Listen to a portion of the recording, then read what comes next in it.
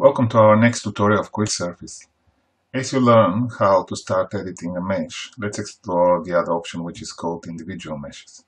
For this reason, I will just select this mesh and go to edit.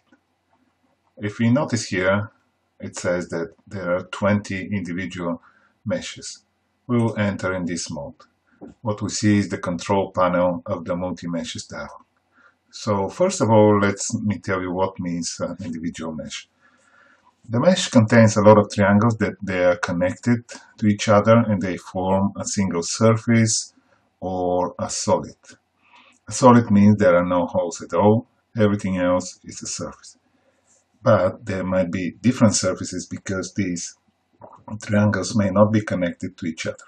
In this case, it tells us that there are 20 such individual meshes. There are two buttons which will help us to navigate through all the individual meshes, and if I click, it automatically will track and determine this individual mesh. So even if you didn't see this on the screen, software detects them, and as you can see, there are a couple of them.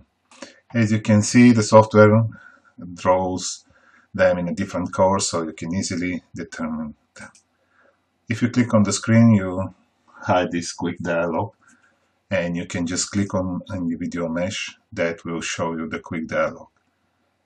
There are two buttons, left and right, that will track the next if you want to keep this one, or you can just delete this. In such a way, I deleted my individual mesh. In such a way, I can just click and delete every individual mesh. For the ease of use, you can just track and see the individual meshes. There are a couple of options here that you can use to run everything at once. So what can we say about these small pieces of triangles that are floating in space? They have a surface area, and there is a batch command that you can apply to the whole mesh to remove all of the individual meshes that have a surface area less than the given one.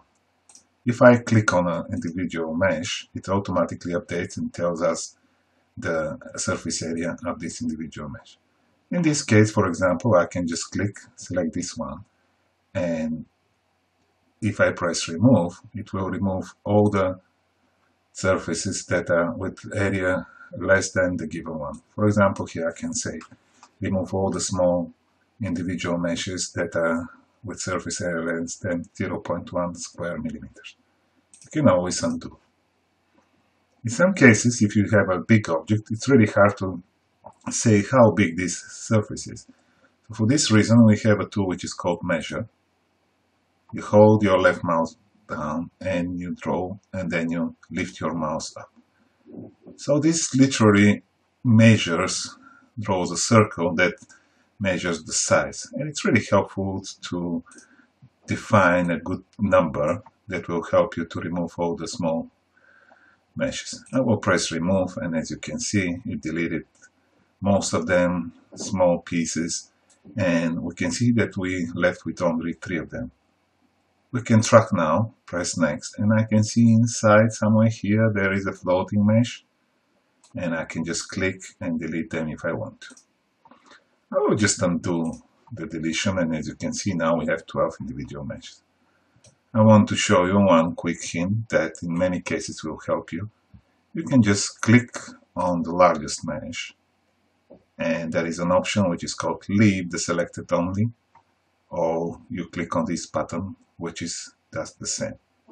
So if I have something selected, I can just press this button and it will get rid of everything else and will leave only this individual mesh.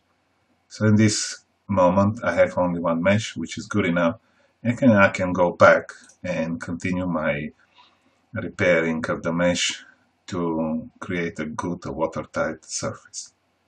We'll continue with the holes in the next tutorial. For now, thank you for watching.